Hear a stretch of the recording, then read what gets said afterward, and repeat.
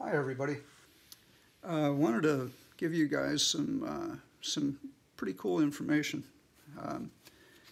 I just turned my old ebook, which was an informal history of the banjo.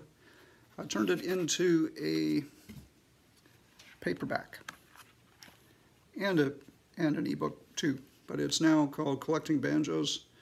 It's 8.5 by 11.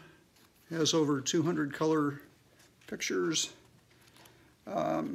covers banjo history as seen through my collection of about 65 mostly antique banjos.